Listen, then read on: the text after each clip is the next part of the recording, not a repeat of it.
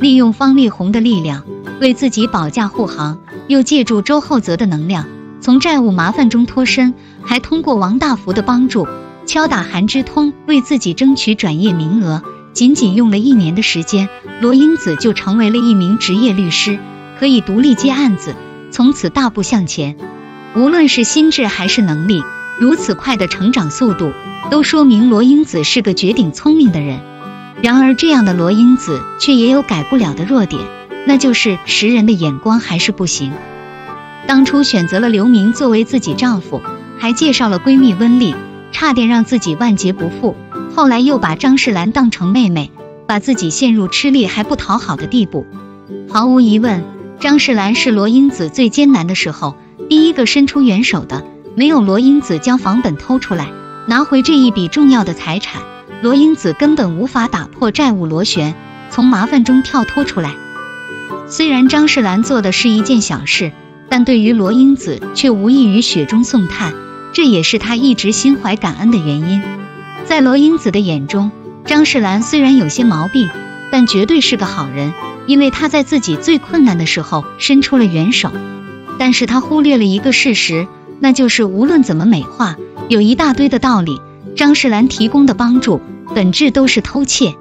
趁雇主不在家的时候拿走了雇主家里的东西，毫无职业素质可言，更不用说做人做事的底线。张士兰其实根本没有正确的是非观，她的处事原则只有一条，那就是谁厉害就跟着谁。原先在她的眼中，罗英子不但是个律师，父母还是教授，刘明父母的房子是他的，自己还住着1000万的大平层。跟着臭脾气的刘明父母怎么都不如跟着罗英子强，偷房本是他的投名状。周厚泽出现之后，张士兰发现罗英子搞不定的事情，他轻轻松松就可以摆平，他是更厉害的那个人，所以又毫不犹豫地投奔了周厚泽。哪怕他是个社会大哥，他的情况很复杂。跟着周厚泽，张士兰确实过上了更好的生活，出入有豪车接送，穿戴用也都变成了奢侈品。所以他有了更进一步的想法，那就是给周厚泽生孩子，然后逼着他离婚和自己结婚。张士兰有一种错觉，那就是自己成了罗英子的妹妹，自己就成了律师，自己和社会大哥站在了一起，自己就成了社会大姐大。然而事实上是，她还是那个小保姆，无论是在罗英子眼中，还是在周厚泽眼中。张士兰从来没有想过一个问题，那就是周厚泽这样的社会大哥为什么会和自己在一起，还对自己那么好。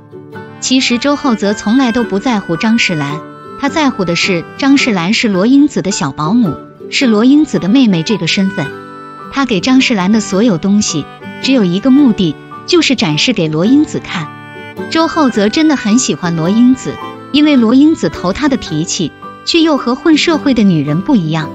不但自己有文化，家里也有文化，还都是和法律相关，这样的女人带回老家倍有面子，可以洗白别人对自己的社会印象，也抬高社会地位，将来摇身一变也不是不可能。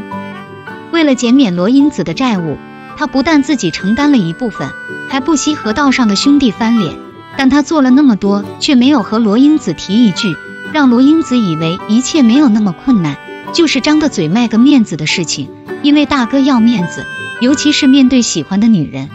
但周厚泽是社会大哥，和女人相处的方式自然也超社会。第一次强势表白被拒绝之后，表面上装作什么都没有发生过，其实内心是既懊恼又生气。懊恼自己太着急了，又生气罗英子不识抬举。但越是这样，大哥越来劲。张士兰请周厚泽吃饭，周厚泽愿意去，是因为在家里吃饭，他想看看罗英子的生活，发现罗英子过得没有那么好，自然觉得自己还有机会，想要展示下大哥的实力。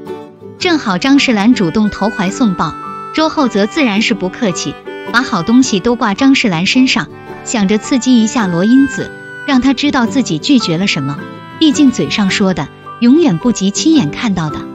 从头到尾，张士兰不过都是周厚泽纯爱游戏的一环，一旦他发现罗英子根本不上套，觉得索然无味，自然会甩掉张士兰。对于周大哥来说，小保姆有很多，罗英子就一个，她真正想要的东西，张世兰一点都没有。